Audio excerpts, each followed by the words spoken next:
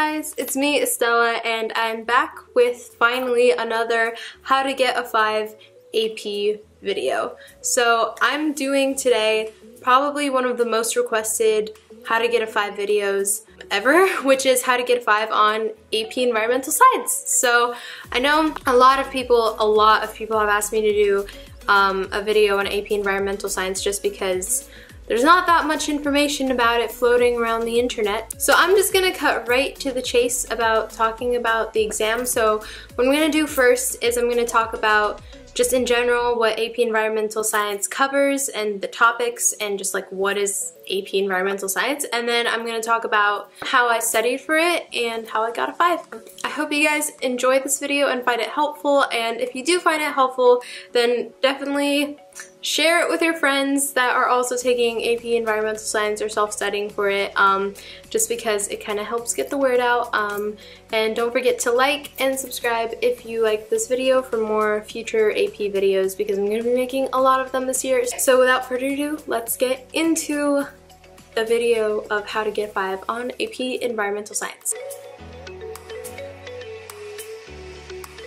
AP Environmental Science is also called APES for short, so I'm just gonna call it APES because I don't really feel like saying AP Environmental Science 4,000 times in this video. So first of all, this is a really good class if you've already taken AP Biology, especially to self-study, because the APES exam covers ecology, which is a pretty substantial portion of AP Biology, and it pretty much covers the same thing almost. So at least like an entire section of AP Environmental Science is roughly the same as AP Biology, so that's why I took AP Biology my sophomore year, so that's why it just made it easier for me to study for the exam my junior year. So that's just one thing, and vice versa, if you take this class you'll be more prepared for AP Biology, so that's just something to take into consideration. So some of the topics on the AP Environmental Science exam include the atmosphere, so the different layers of the atmosphere, what's in the atmosphere, air pollutants, ozone layer, all that kind of stuff. Soil, you're going to learn about the different layers of the soil, what they're called, what's in them. You're going to learn about ecology, like I said, so populations, ecosystems, about a lot of different cycles. You're going to learn about the water cycle, the carbon cycle, the nitrogen cycle, pollution, so you're going to learn about indoor pollutants, not just outdoor pollutants, and things like how smog forms, like what causes smog to form, and just about a lot of different chemicals that interact with each other. So that's just a quick overview about AP Environmental Science if you're thinking about taking it next year or self-studying or whatever. So that's just like a brief overview. So now I'm going to talk about how I studied for the exam and got a 5 on it. I really honestly started really studying 2 weeks before the exam. I honestly think that you can manage to get a 5 just studying for 1 week, and so I pretty much studied like really hard for a week and a half. So what I did was I used this book primarily, what's it called? The Princeton Review AP Environmental Science book, and then I also used this other green book. I actually used the other green book first. It was called like the Smarty Pants' Guide to AP Environmental Science, and I cannot find it. I was trying to find it, but I can't find it. So we're just gonna, you can look it up on the internet, or I'll just like put a link in the description so you can find it. But I actually used that one first. And what I recommend to do when you're studying, first of all, I recommend getting both books, because the green book is not enough to get a 5 because it just doesn't have nearly as much information obviously as in this one, since it's like really tiny, but it's a really great overview of everything. And what I did to study was I first took notes from the green book. So I went through the entire green book and took notes on it. And I'll actually include some clips of me studying right now for the exam in April. So that's pretty much what I did. I took notes on the green book, and then after that I started going through this book and just highlighting through it, as you can see, and doing the practice questions. So, and I also wrote in the margins, like you can see, I also did practice FRQs, and like, yeah, you can see that I did that.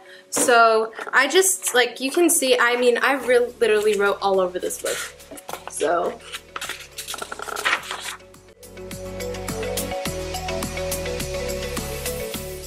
So that's pretty much what I did.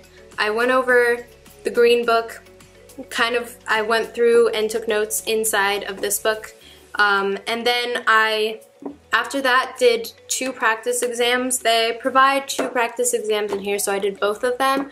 And then what I did was I did like the past 5 years of FRQs. I didn't really do them, but I just went on College Board and read through them.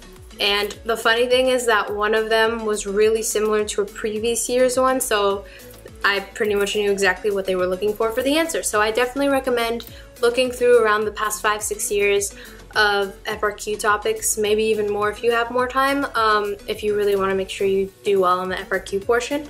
And I recommend doing 2 to 3 practice FRQs in this book, because they definitely, like, if you don't do the full practice exam, because obviously the practice exam has all the FRQs, but one of the FRQs was actually super similar to one of the FRQs that I had just done the night before in this book, so it really helped me out, I think. So that's honestly pretty much all you really have to do to get a 5, but there are a lot of other resources online if you don't want to just use prep books.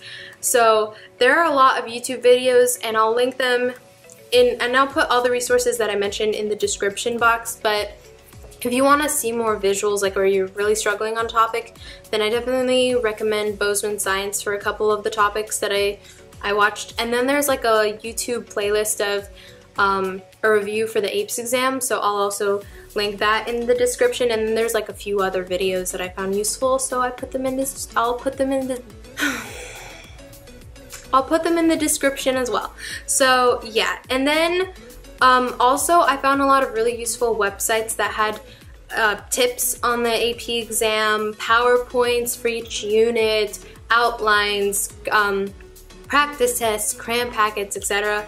I didn't really use them, but I think they might be really useful to other people, so I'll also link them in the description, all the resources that I found while I was looking for resources for the AP Environmental Science exam. But I primarily just used the 2 prep books that I had and just did practice questions and FRQs, and that was pretty much it. So I recommend studying for the exam around at least a month before.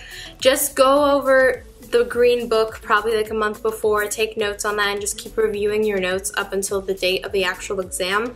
I also recommend using Quizlet or flashcards if you prefer that, for just the different chemical formulas and also the names of, there's a lot of vocabulary in this class, so I definitely recommend making some kind of way of memorizing the vocabulary, if that makes sense, because there's going to be just literally straight up memorization questions. So that's pretty much all I have to really say. I just recommend also getting a good night's rest before the exam, even though I only got 3 hours of sleep, so yeah, but don't be like me and get a good night's rest before you take the exam. And probably most of you people are watching this video in May of like 2018 or April, so good luck to you future people who are taking AP Environmental Science. Hopefully you will get the score that you want, and believe in yourself, because I kind of did, but I got a 5. So yeah, and it's honestly not as bad as you think it is. I was so nervous going into the exam because I just like was not feeling that confident, but it was just really not that terrible. And yeah, it's not that bad of an exam at all. So anyway, I hope you guys enjoyed this video and found it helpful. And yeah, I will see you guys in my next video. So bye guys.